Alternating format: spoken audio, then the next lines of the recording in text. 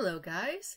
For this lecture we're going to cover a couple more elements. We're going to first cover value and a whole bunch of terminology related to that, and then we'll cover color. So let's start off with value. First off, what is value? Well, it's the light and dark within an artwork. Basically, value is another word for shading. So here we have this work by Mark Rothko, and we would say this painting has a lot of dark values. You have dark reds and dark blues. Now, values can also be created with lines. Like when we think about making values, lights and darks, we think about shading, smudging, like charcoal, graphite, or mixing paint. But a lot of times artists will have to rely on lines to make values. So here we have a few examples of this. When lines are very dense, like they are overlapping one another, that will convey a darker value than if the lines are loose. So here we have these three loose value scales. So a value scale is like a way an artist might study value. They might try out different techniques like we see here to see how to make it look lighter versus darker. So we have one with scribbles, one with lines, one where the lines overlap. And you can see up towards the top, that has a lighter sense of value than towards the bottom where the lines are more dense. Now we have particular terms for different ways you use line to make value. So hatching is when the lines are placed close together to convey value. So these lines are parallel, basically. So hatching, all the lines are going in the same direction. There's no real overlap. So here we have this picture of this woman, and you have all these series of straight lines, and when it comes to the background, it feels lighter than, say, the lines used in her hair. And that all relates to the density of the lines. Now, when it comes to hatching, they don't have to be perfectly straight. When you do hatching, you can make your lines curved. But the main thing is they're going in the same direction. They're not overlapping. Now, when the lines do overlap, like we see here, we call that cross-hatching. So when you're relying on rather straight lines and they're overlapping, crisscrossing, we call that cross-hatching. And it works the same way. Wherever the cross-hatching is more dense, that conveys a darker value than where the lines are more loose. And here you could get the sense of, oh, your hatching doesn't have to be straight. If you look at Rembrandt, this is his self-portrait. If you look at his hair, you can see that his hatching is curved. It has a little bit of a swirl to it. So his cross-hatching for his hair has a swirl to it to convey, oh, he has curly hair.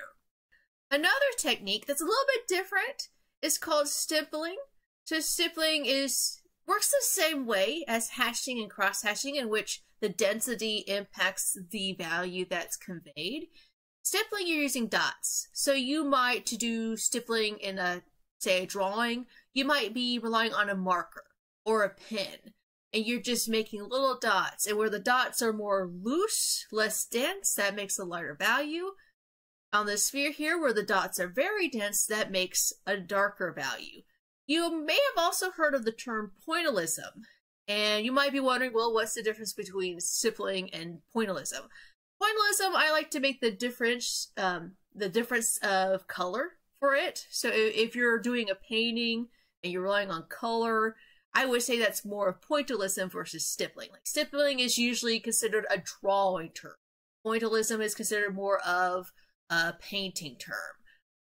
The last technique I want to cover that relates to relying on line for value is scumbling. So scumbling is the use of erratic lines or scribbles to create values. And that has a much different feel than what we've seen before. Like all of these techniques, they all have their own sense of feeling or vibes that they put off when an artist uses them. So here, this was kind of rough, or as the scumbling goes, or you might just call this scribbling. It just depends. But this was very rough, very loose, very energetic, very organic.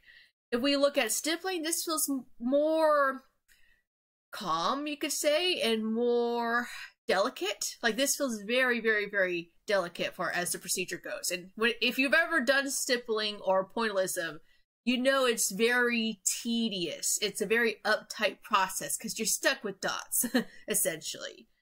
And then cross-hatching and hatching These are kind of in the middle of the road. You could make hatching or cross-hatching feel kind of rough, or you could make it feel kind of slick here, in which all the lines are going in the same direction. This feels less rough than, say, this piece by Rembrandt. So it all depends on how you approach the technique.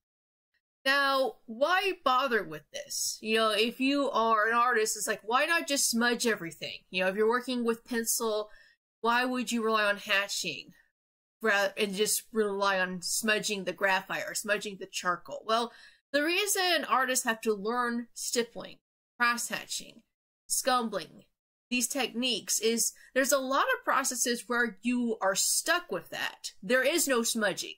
There is no paint. So you can't blend in that sort of manner. You have to rely on line to make lights and darks. So a few examples of techniques or materials where you're stuck with lines for your values. Pen.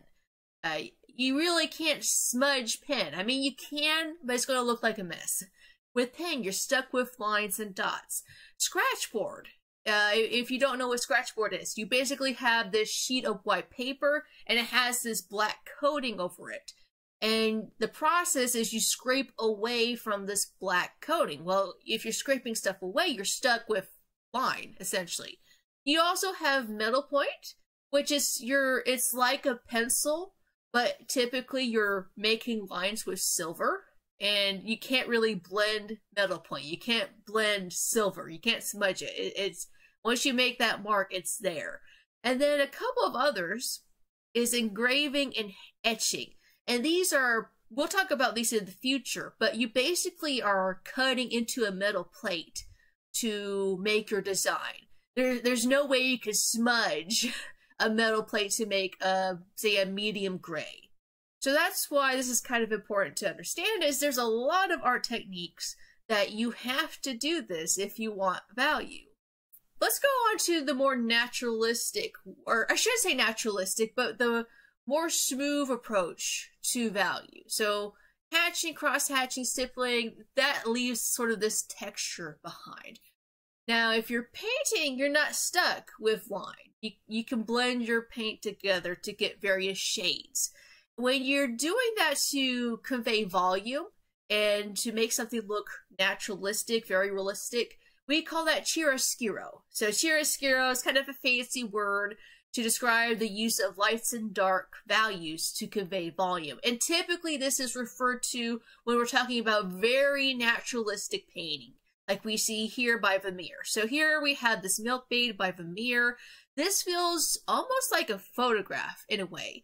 And that's not an accident. When it comes to Vermeer, he actually used a very old photograph or camera type of device called a camera obscura for his painting. So we see that translated to his actual paintings. Like his paintings, you could say he copied photographs. He relied on this camera obscura to plan out his works. So we get this good sense of chiaroscuro, lights and darks, because of that. So that's what that means. Now, another term that technically falls under the umbrella of chiaroscuro, but means something a bit more specific, is tenebrism. So tenebrism, you have this sense of volume, you have naturalistic shading. The big key factor here is tenebrism means extreme contrast in lights and darks. And typically, when this first popped up in painting, this was a reference to theater. So we see tenebrism pop up after the Renaissance in an art period called Baroque. And they were all about the opera. They were all about theater. So the artists during that time decided to take that lighting that they saw when they went to the opera and apply it to their paintings to give them drama, to make them more dramatic. So here we have an example of that. We have this piece by Caravaggio. It's called Conversion on the Way to Damascus. Basically, you might be wondering what's going on here. So we have this guy named Saint Paul. So we have a biblical story. So Saint Paul, he was basically persecuting the Christians. This is after the death of Christ and his resurrection. So he's persecuting the Christians. He goes to Damascus, and on his way there, he encounters Jesus. And there's this bright light, and he, from that event, actually goes blind from that bright light. So here we see him falling off his horse. He has gone blind. That's what's going on here. I know it's kind of weird. It's kind of confusing. A lot of people complained about this work looking like a stable accident. Like if you didn't have the title, you would assume that this is someone in a stable that's fallen off the horse and their servant's like, oh well. So there's a bit of confusion here. So that's sort of the downside with Tenebrism is you do remove the background. So when your background is all black, you have no context as far as location, as far as place. So that can be problematic, but artists would still do this anyways. And a lot of times it would turn out much better than this as far as what is going on. This is just one example in which the Tenebrism may have actually made this work more confusing and removed some of the clarity of what's happening here. Now, you also have contrast. So we talked about contrast with Tenebrism. Contrast can refer to more than, say, value. Contrast is just the difference between visual elements. So it can refer to, say, rough versus smooth, bright versus dark. It can refer to a thin line versus a fat line. So it's just the difference between visual elements. So here we have another example of Tenebrism. We have this painting called The Nightmare, and once again you have a very, very dark background. You have this strong contrast in light and dark. It looks like this scene is filled with a spotlight, and when you have high contrast, the artwork really pops, and it can help with the mood. So the high contrast here kind of amps up the eerie mood of this work. So here we have this woman, she's basically asleep, she's having a nightmare, and there's basically this demon on her chest, implying that that's the reason that she's having these nightmares here. Now, when you have a lot of darkness, that will convey an eerie mood. So if you have a lot of darkness, typically that makes your works not feel so calm and comfortable and easy to approach. Here we have a work by Sugimoto, and this is quite different. We have low contrast as far as the values go. Now, when you have low contrast within works in general, they're not going to be as eye-catching. So they're not going to have as much visual pop. That said, they will be easier on the eyes. You're going to have a more serene vibe coming from these type of work. So here we have this seascape, Sea of Japan. This is basically a drawing. And this is very relaxing to look at, unless you're scared of the ocean. Then maybe not. But I like the ocean. Some of you might like the ocean. For me, when I look at this, this is relaxing to stare at least for a little bit. So let's move on to color. So once again, we're going to have a lot of terminology off the get-go. And the first thing I want to cover is color mixing. So there's two approaches to color mixing. There's additive, where you are relying on light for your colors. And these are things like art that's on computer screens, TV, smartphones. So you're relying on a screen or a projector. You're relying on light for your colors. And for additive color mixing, when you mix all the colors together, you get white. So white light technically has all the colors within it. And if you want a good example of this, you can just take a prism or a crystal, put it up to the sunlight, and you will see prisms or these little rainbow specks on the wall. And basically that crystal is fragmenting the white light into different colors. So that's why I mean, like, white light has all the colors in it. That's just how it is with additive color mixing. Subtractive color mixing is what you're going to counter typically if you take an art class. So you're relying on pigments, you're relying on paint, you're relying on ink or pencil, pastel, things that have pigments used to make their different colors. Now with subtractive color mixing, when you mix all the colors together on your palette, you're going to end up with gray or sometimes a brown. If you want a neat little test, like if someone is saying they're a great artist, that they're great at mixing colors together, a great painter, one way to test to see if that's actually the case is ask them to make gray with colors. If someone's really good at color mixing, they can make gray with their palette, with their colors, without using black and white. So let's talk a little bit more about added color. Added color, the primaries for that are red, green, and blue. So a primary color is used to make all of the other colors. So if you wanted to make yellow, cyan, or magenta, you need to have red, green, and blue. And that is labeled as RGB. So if you hear the term RGB, especially around graphic designers, they're referring to added color mixing. They're referring to red, green, blue. So if you wanted yellow, that's a secondary color. So secondary colors are made from primary colors. If you mix red and green together, you get yellow. I know that's kind of weird, but that's just how it works with light. If you want cyan, you mix blue and green together. If you want red and blue, you get magenta from that. And if you blend everything together, all those colors, you get white in the center. Now with subtracted color mixing, if you're using pigments, your primaries and secondaries are different. So for subtracted color mixing, the traditional primary colors, what you probably were taught in school if you took art class, is yellow, blue, and red. The secondary colors is green, orange, and purple. So green, that's when you mix yellow and blue. If you want purple, you mix blue and red together, so that's a secondary color. A term you may never, ever hear again, maybe you might see it on the test, is tertiary colors.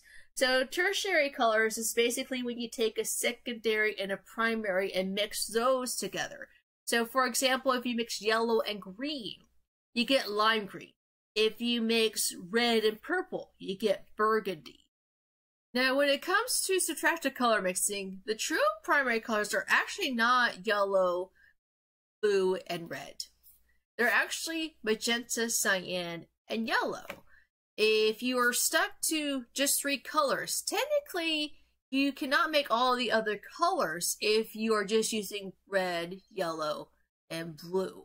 If you wanted to make every other color you can possibly conceive of, for the most part, you have to have magenta, cyan, and yellow. That's why your printers, if you ever bought printer ink or had to change it out, you might have wondered, why does my printer not use blue, yellow, and red like I was taught in school? Why is it magenta, yellow, and cyan? Well, those are the true primary colors. If you use red, yellow, and blue, you can't make as many colors with that set. So for example, if you've ever taken an art class, and a lot of times you're given a color wheel assignment in which you're giving something like this, and everything's blank, you have to fill everything in with color. One thing you'll notice a lot of times when people do this assignment and they're just given 1 yellow, 1 blue, 1 red, is they can't make violet, and they can't make lime green. And that's because yellow, red, and blue are not true primary colors. If you're just stuck with 3 and you want to make violet, and you want to make lime green, you want to make all the colors, you have to use this set here. We have a couple of triangles here, and this is a great example of what I mean by cyan, magenta, yellow versus red, blue, and yellow or as primaries. When you look at the triangle on the left, you'll notice those colors are more pure. They're not as muddy. They're not as dark. They're more bright and vibrant. The triangle on the right, where you have red, blue, and yellow, you have a lot more mud within the color mixing. So it's not as pure, it's not as true as cyan, magenta, and yellow, for as making accurate colors. Now we have some more terms. You have a thing called saturation, which is the purity of a color. So a color that's very saturated is very pure. A color that's unsaturated is very impure. And when a color is pure, we call that a hue. So a hue is the color straight up from the tube. You've not mixed anything with it. So that's a hue. And saturation goes down as you add more and more to it. So there's various things you can add to a color to manipulate it. So you have white, gray, and black. When it comes to art, those are actually not considered color. So sometimes when you take an art class, you might be asked, is white a color? If you are an artist, you should say no. You might be asked if black is a color. If you're an artist, you should say no. Those are the things that you add to color to manipulate them.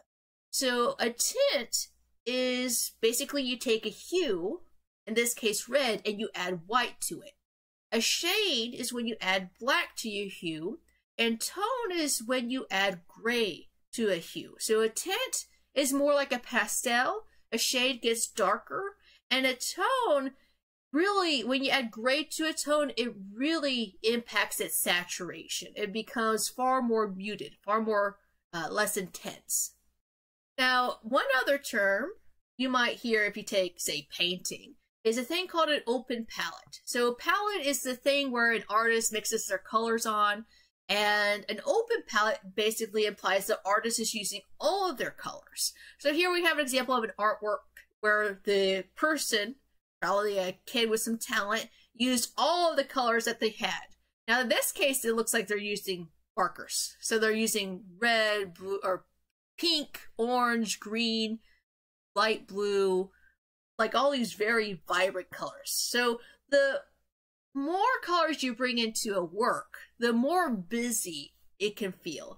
And it becomes more and more difficult to make these works balanced visually, like easy on the eyes to look at when you bring in more and more colors. Now, sometimes an open palette works just fine. In this case, I'd be like, it's okay. It's kind of hard to stare at for a prolonged period of time. There's ways to work around that.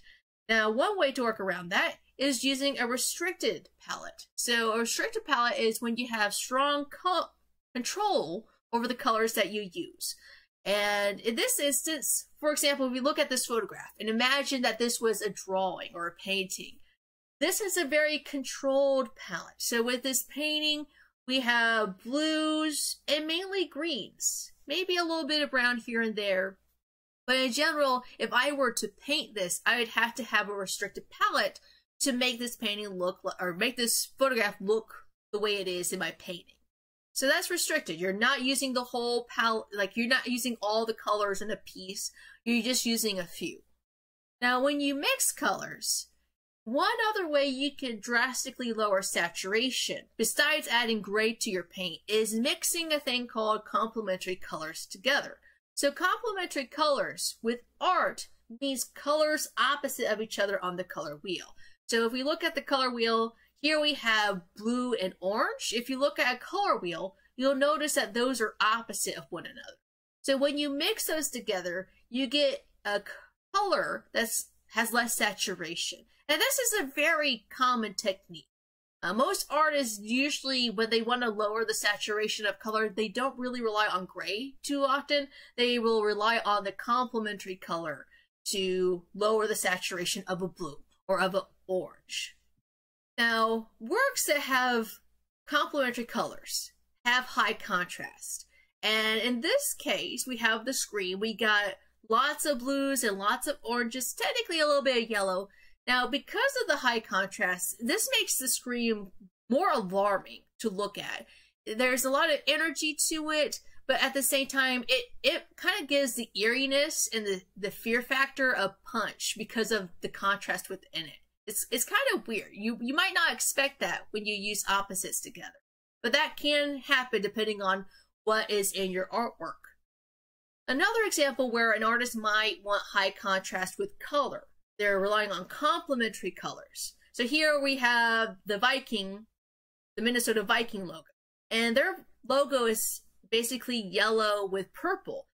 A lot of times you'll see that with sport team logos, is they'll go towards complementary colors, or with their outfits on the field. The reason they'll choose that is it's very eye-catching to, whether, like if it's your outfits, it's very eye-catching to your fellow teammates. If you're doing a logo, you want it to be eye-catching because you're trying to sell merch. So that's the impact with complementary colors. If you use opposites, is it has a strong visual punch. And it can be something easy on the eyes, very appealing like we see here, or it can be used to emphasize a creepy factor like we see within the screen. Now let's talk about different color combinations. Now technically complementary colors, you could say that's a color scheme. But here we have a monochromatic color scheme. So that is when the artist uses just one color, within an artwork, plus black and white.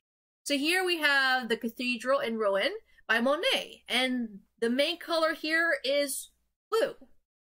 So he's just using blue, adding whites to it. He doesn't look like he's used black at all. When you have monochromatic works, typically these works are very calm. They have a serene vibe to them. And part of that is due to the restricted palette. So a monochromatic color scheme has a very restrictive palette. So these types of paintings tend to be easy on the eyes as well. Then you have analogous color schemes.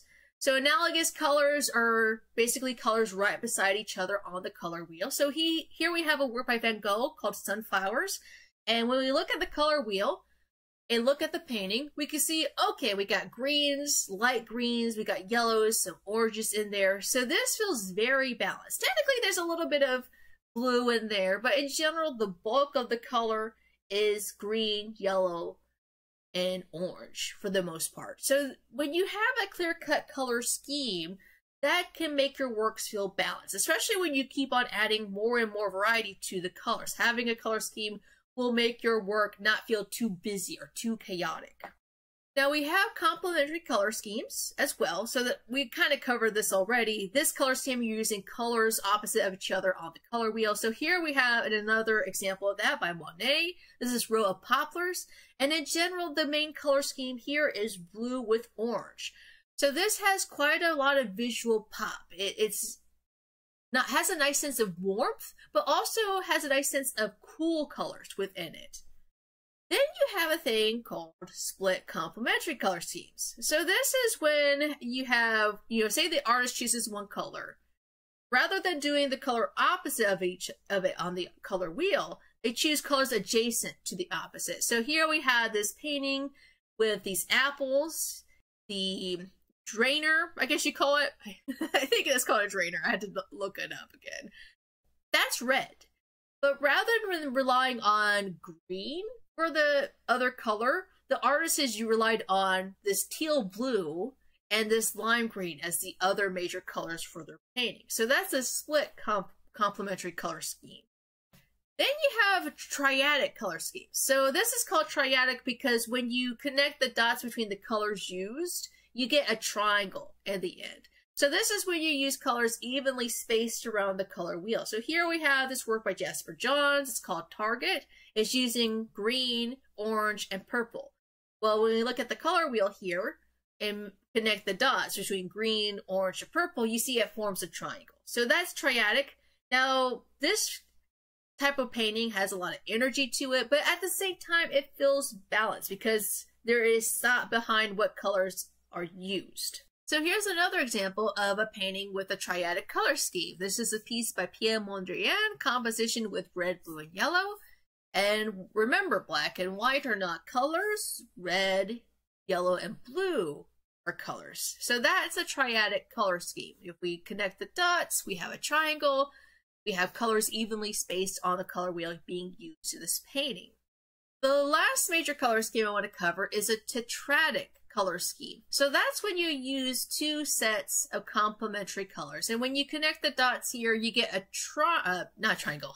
rectangle in this instance. So here we have a work by Gauguin. Basically, we have a scene of Tahiti here, and his colors are red, yellow, violet, and green. So the red here, we have red plus pink, which is red with white in it. We got greens for the grass. We got yellows for the trees and the sky. We got purple here and there in the mountains and the clouds, and a little bit in the animals. So that's a tetradic color scheme. So this feels more complex to look at because you got more going on. You got more colors, but because of that color scheme, it feels quite balanced.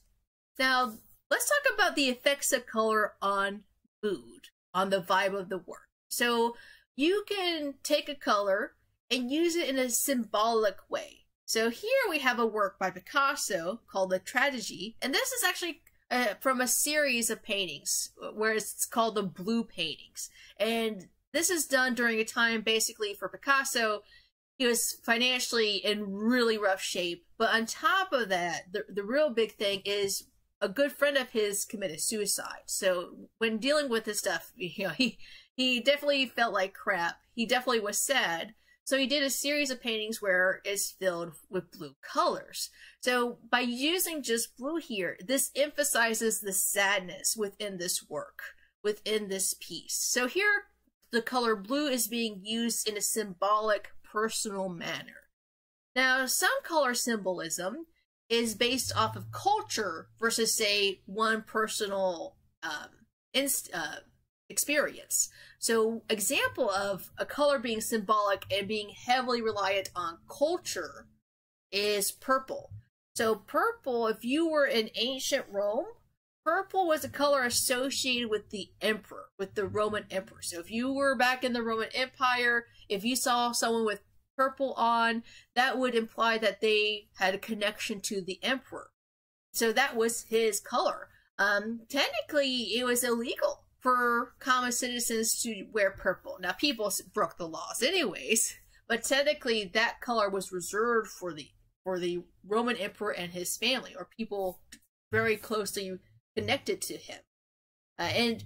We might be wondering why. Why, out of all the colors, is purple associated with the emperor? Well, the reason that's the case is purple was the purple, to get the kind that the emperor would have worn, that would have been an insanely expensive purple to make. Now, there were other ways to make purple, but to have the purple that the emperor would wear, that would be insanely pricey. It was a very tedious process to get that purple. Basically, the purple used for the emperor's clothing would have come from mollusks. It'd take forever to get enough colorant to make something purple for the emperor. So very time consuming. You were also limited as far as like where these mollusks are at. So it was all about money in a way. like the reason they chose purple was it was the most expensive color that they could get their hands on. So that's why they associated with the emperor. You'll see this throughout history, in which kings, queens, emperors, the way they convey their power is by wearing stupidly expensive stuff. So things with very expensive colorants, or wearing things with gold embroidery in it. So that's the common thing you'll see throughout fashion for kings, queens, emperors, things like that. Let's move on from symbolism. So when it comes to colors and symbolism, sometimes it's personal, like we saw with Picasso. Sometimes it's kind of cultural based, like we saw with purple and the Roman emperor. But here we're going to be a bit more open-ended, or it's just how colors act and convey a mood in general. So if you have a work with lots of pastels and light colors, these types of paintings feel more calm and serene. So if you say you have a friend and you know that they're going through a rough time and you want to give them a nice painting to look at in the morning before they start off their rough day, you would probably want to do a painting with lots of pastels, like we see here by Georgia O'Keeffe. So here we have the Road to Perdernal, and we got pinks, we got light yellows, we got blues that are kind of, you could tell white's been added to this blue, so it's a bit more on the pastel side. You do have some black trees, but in general, the dominant color are pastels. And this is very calm and serene to look at. It's easy on the eyes because of that. Now, colors that are minimal can also emphasize a mood. So we saw that with Picasso, which he just used blue, and that emphasized the sadness here. In this instance, we have brown. So this artist, Goya, this is called The Bewitched Man. He's relying on brown and just brown alone to emphasize the eerie vibe within this piece. You have goats standing in the background, you have a goat demon, you have a man covering his mouth with bulging eyes. So due to the lack of color, this gives this work an eerie vibe. And browns in general, like browns and grays tend to, well, gray's technically not a color, but brown here is, browns are kind of a dirty color, a grody color. It's not something you associate with cleanliness. So that's also being used within this piece here. Now, the complete opposite, here we have a work by Jeff Koons called Play-Doh, and you have a whole bunch of different colors. So when you use a whole bunch of different colors, that can make your work feel more hearted, it can make it feel more approachable versus this, in which the lack of color or just the use of brown makes this kind of creepy and unsettling to look at. This is far more charming, a little bit more approachable. I mean, I'm not sure you want a giant statue of a bunch of Play-Doh or something that looks like Play-Doh piled up in one corner, but still, this is fun. This is childlike. When you have bright colors and lots of different colors mixed together, this conveys youth, this conveys playfulness. So depending on how many colors you have, it can be kind of childish in nature, which might be what you want, but that's not always the case. So here we have very bright colors, we have a lot of colors, but this is not playful. This does not convey youth or children within this piece. This is actually kind of alarming to look at, but it also has a lot of energy to this. So here we have this work by Russolo called The Revolt.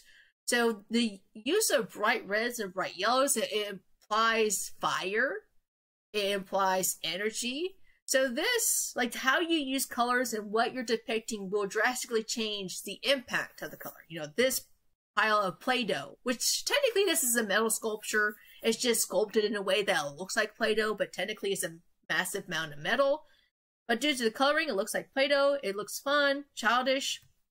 This, far different. So colors can really switch far as how they're going to impact your mood or impact the vibe of a painting. So the last way an artist might use color is conceptually. So it might not be used to be symbolic for something in particular. Like when we think of blue, we think of sadness. When we think of purple, you might think of royalty or the emperor, if you history. If you think of green, you might think of nature. If you think of yellow, you might think of cowardice or pee. But in this instance, the color is being chosen to convey an idea. So here we have another work by Gauguin. This is Vision After the Sermon. So one thing artists would do during this time, so Gauguin worked around the same time as Van Gogh. One thing that was popular was in France, you basically kind of had your version of the Amish in France, and they had their own little community, and artists would come to this community, do paintings of the people there, and they were very religious, like the Amish are. So here we have Gauguin doing a painting after this group of people have gone to church. They've left and they just listened to a sermon, and now they're apparently having a vision. So here you have them all gathered together, and to convey that they're having a vision with an angel and a man wrestling. So this is referencing a biblical story related to Jacob wrestling the angel. But to convey that these women are experiencing a vision, he's relying on this bright red, orange in the background. That's conveying that something supernatural is happening here. So here it's being used in a symbolic manner, kind of, but not like in the way we think of it. It's more to promote an idea than do a color that's symbolic to a culture or to himself. It's just there to convey, oh, these people are having a vision, that something supernatural is going on in their head. So that's all I have for today's lesson. If you have any questions or concerns, remember, email me. I check it all the time. You can also text me if you have an emergency of some sort, and I'll let you go.